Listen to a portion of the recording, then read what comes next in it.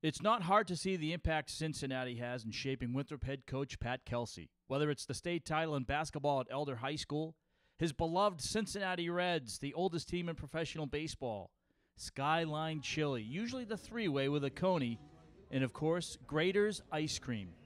All that pales in comparison when it comes to Pat's family and the most important coach in his life, his father, Mike Kelsey.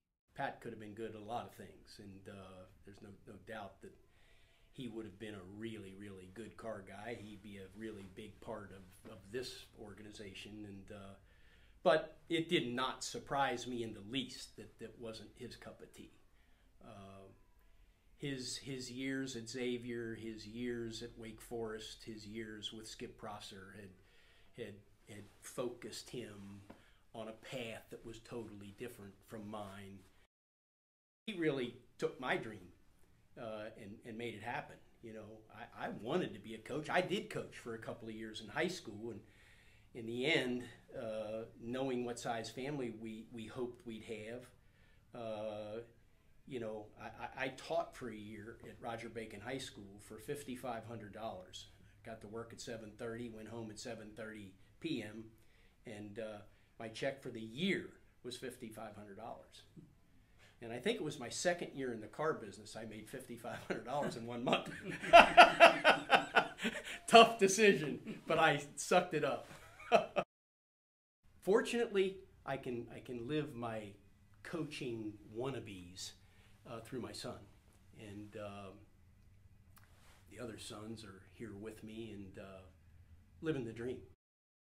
Somebody coached me, and I know, and I didn't really think all that much about the big coaching job for Paul and Walt when we were working at the other dealership, because I didn't need to.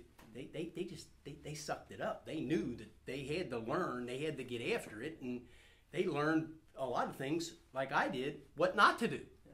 You know, you had to do the right things, not the lousy. Anybody can do that, and they're not going to be. Usually, they're not going to be successful. Yeah. You get lucky. Who wants to be lucky? Just lucky. You got to be good. Father has to be a teacher. You know, if he's a good father, he is a teacher. And if he's a really good teacher, his kids are going to learn something.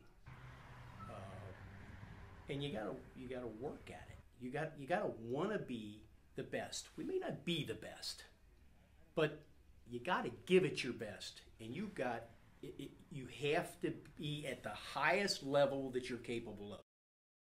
This whole situation here is living the dream and watching the boys flourish and watching our people fly. It has to be the same feeling as Pat watching his kids move on and, you know, play professionally or, you know, just go on and be successful in something that's what we all think about now. It's passion. We're passionate about our wives. We're passionate about our children. We're passionate about our grandchildren, our great-grandchild. Passion makes a lot of things happen.